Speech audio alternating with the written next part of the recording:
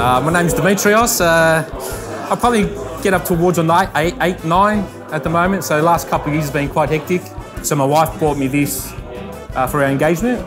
The story goes I had an option between that or looking at a Brosnan Mercier Cape and S diver.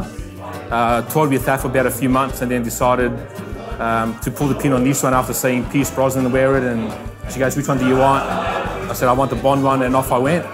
She went and picked it up for me, and then I haven't looked back since. It's not chunky, it's kind of svelte, so 41 for me is perfect. I like the old school wave dial. It's kind of vintage without being too modern, or without being too old either. I just think it sits perfectly on the wrist, and the story about my wife wanting to buy it kind of sits well with me at the moment, yeah.